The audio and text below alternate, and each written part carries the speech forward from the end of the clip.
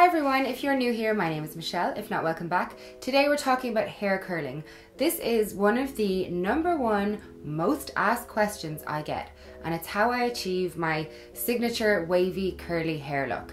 And I've tried to show you guys a few times before in videos where I've used tongs or straighteners, but unfortunately some of you just can't seem to twist your hands that way or get the technique down, and it's really frustrating you, and it's frustrating me for you. So I have been on the hunt for ages and ages to try and find the easiest way possible to do my hairstyle for you guys. When I was in my late teens and early 20s, I actually trained as a hairdresser. So it's really easy for me to adapt to tools and straighteners and to just pick up anything and make my hair look good. But unfortunately, that is not the case for 95% of women.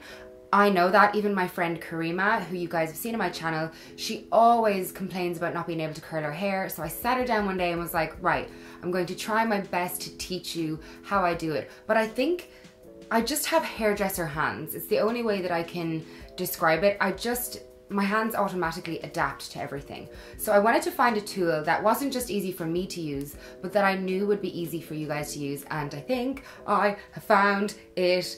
I found it. So the Vidal Sassoon Curl Secret tool came out quite a while ago, but now they've released the Vidal Sassoon Curl Secret Multi-Curl. This is like a perfected version of the original. When the original came out, everyone looked at it and was like, oh my god, this is so scary, what is this? But actually, what seems to be a kind of scary looking tool that doesn't look like the straighteners or tongs that we're used to is actually an extremely innovative product that will save your life. So this version of the Curl Secret, you might have seen the other Curl Secret going around, but this version actually has interchangeable heads. So you have a 35mm head, which you take off like this, and you also have the 25mm head. And you can just pop that on, and the 25mm head gives you a smaller curl, and the 35mm one gives you a larger curl. So already in just that difference between this one and the first Curl Secret, you have two different types of curls that you can create. But also, the reason they call it the multi-curl, that you can achieve so many different types of curls with it, is because it has different heat settings, different timer settings, and even different rotation settings. So you can have it curl to the right, curl to the left, or have the tool decide for you and just alternate directions as you go. When you clamp the tool together, your hair is automatically pulled into the barrel, so you don't have to do some twisty, turny yoga move to try and get your curl. I feel like that's what everyone struggles with, is when you have a straighteners or tongs, it's like, what way do I actually go? Do I go up? Do I go down? Do I go in? Do I go out? Do I go left? Do I go right? This takes out all the pain for you. You just squeeze it together and it sucks your hair in, and you let it go and your hair comes out curled. No yoga movements, no Pilates needed. I'm not going to blab on too much in this intro because I think you guys just need to see it in action to really understand how it works and how easy it is. So I'm just going to get straight into the tutorial for you guys. Let's do this. Let's figure out how to curl our hair easily. Today I washed my hair and dried it, just a normal shampoo and condition, nothing special. And when my hair was wet, I put some oil in the ends before I blow dried. The oil that I like using, I have two here that I really like. I have the Redken Diamond Oil, really nice. And I also have the Way hair oil, which is really nice. I like to put these in my hair before I blow dry it, because then when I'm blow drying, my hair is just a lot softer and silkier on the ends, and you're not adding product on top of dry hair that can sometimes make it look a bit greasy. Two of the most important things when you're using the Curl Secret is that your hair is completely dry and it's also completely knot free. The barrel will not accept knotted up hair. I think that's where a lot of people go wrong with this tool. They're trying to put their hair into it and it's getting caught. It's because your hair is knotted. It's not going to go smoothly into the curling barrel when it's knotted up. That's simple as that. So make sure you brush your hair completely before you do any curling. And also when you section the hair, that you brush each section before you curl it too. So I'll start off like this. I usually put my fingers on top of my ears and pull back. So you're looking to have, see that much? About that much down in the first section. So I'd say I'll end up doing about 4 sections altogether. So now, split my hair into 2 sections and just pull it to either side. Like I said, make sure there's no knots. So important. I mean, there's no point in even trying to curl your hair with any tool if there's knots in it, but especially with this one. So for the bottom 2 sections of my hair, it doesn't really matter which direction my curl goes, so I'm going to choose A for alternate directions. So each time the barrel curls my hair, it will choose right once, then left, then right, then left, and that will give me a really natural under curl here. I think it only matters what direction your hair goes in when it comes to the very top layers and the front sections. So we're going to use alternate curling. I like to use the lowest timer setting for my hair, but again, there's so many different uses and functions on this tool that as you play around, you'll figure out what's best for your hair anyway. It's got so many different uses and you can create so many different kinds of curls, but I just find that the lowest setting suits my hair type the best. And also for the bottom 2 sections, I've chosen the 25mm barrel head because this creates the tighter curl. And for me, I feel like when my hair starts to drop and my curls start to fall out, it's always from this underneath section first. So now I'm taking my first section, completely knot free, about 1 inch of hair. You don't want it too thick. If it's too thick, the barrel will not accept it. So those are probably 2 of the most important points that we're going to make. If your hair is knotted and if the section is too big, your barrel will not accept it. You need a nice, small inch-sized section like this, completely knot free, and then you're good to go. So this is the side that needs to be facing my head.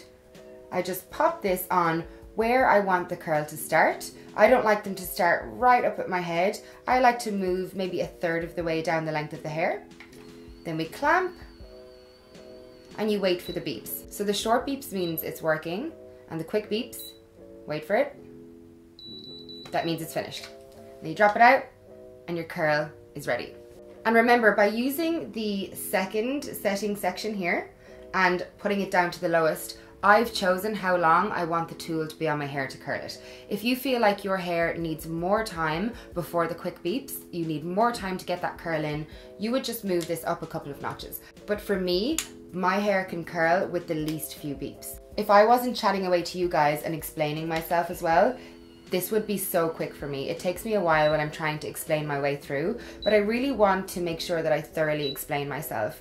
I know curling is such a big problem for you guys, and I want to solve this problem for you. I really do.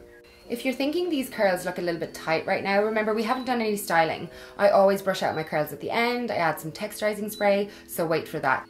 You can see the curls are very shiny and frizz-free. That's the ceramic barrel that does that. So that is the first section done. I'm going to move on to the second one and do that the exact same way.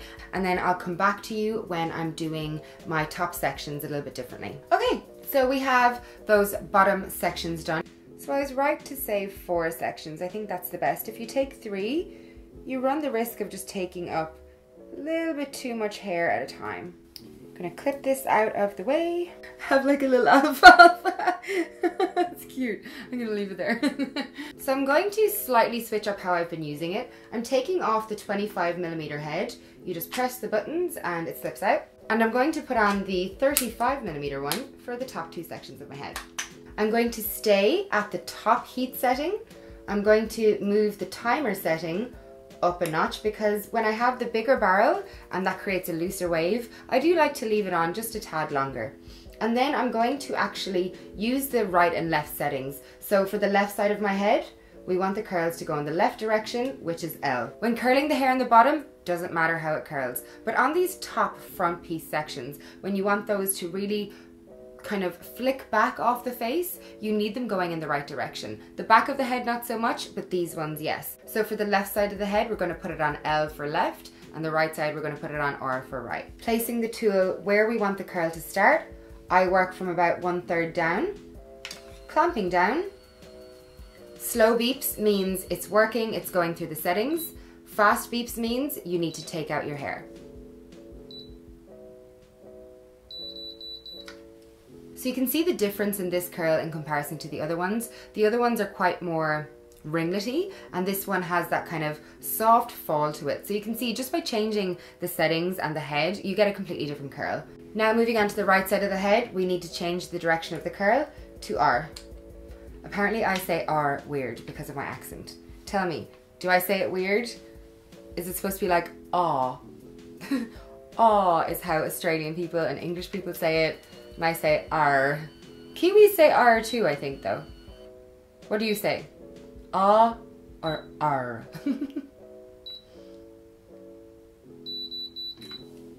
Oh, and also I know I'm going to get some questions about it. If you like my makeup, I have filmed it. It is featuring all of my favorite products right now, and I made a tutorial on it. So it will go up probably before or after this video. Just I'll link it in the description box below if it's already up. If not, keep your eye out for it. Okay, so now we're on to the top section of the hair, and I feel like this is where people get kind of a little bit confused. One of the most important things, I think, is not to take the curl up too high on the top section. You don't want a curl that's starting kind of up from here and springing out. When you want those bombshell kind of waves, I think starting them from around like your eyebrow here or your eye, that's when you get that kind of like sultry flick. Up too high, you kind of get springy, bouncy waves, which are gorgeous, but it just doesn't give you that kind of like sultry, sexy look. And for the front piece as well, that's quite important. I'm going to take down the timer setting right to the bottom because you don't want the front piece to be too springy. You want this barely curled because you just want it to kind of flick off the face. So holding it just kind of in the middle. I've got a short piece at the front anyway because it's shorter than the rest of my hair, so it'll curl differently.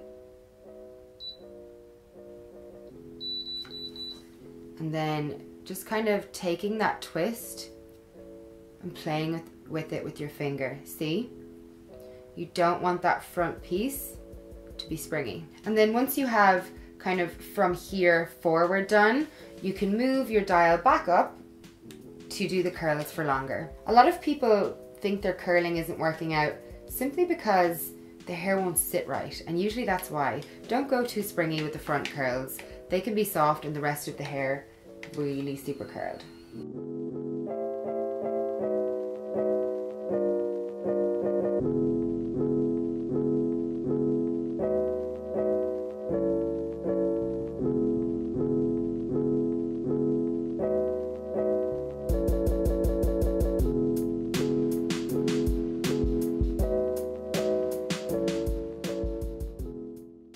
Brushing it out, and that's when you get the softness. I'm going to use some of the Way texturizing spray just to really amplify those waves. So you want to get that into the root and in any areas where your hair tends to kind of get a bit flat or anything like that. At this stage, it's all about just playing with the hair and seeing where you need to zhuzh it up, where you need texture, where you need to break up some curls. Just play with it for a few minutes, run your fingers through it. You don't want to be able to count your curls. You want them all to be just effortlessly woven into each other. And then you can also just take those front pieces and spray them just to make sure they stay nice and flicked off the face. So that is the easiest way I have found to get these type of curls. I can get so many different types of curls out of just this one tool. It's so easy to use. That automatic curl technology that just pulls your hair in and stops you having to bend and twist and do yoga moves to get a curl is amazing. Don't forget to follow me on Instagram and subscribe to my channel if you want to see more from me. I'm always on Instagram, by the way. If you want to see me daily, if you want to see this mug daily, I'm on Instagram. But that is all I have for you today. Thank you so much for watching, and I'll talk to you again real soon.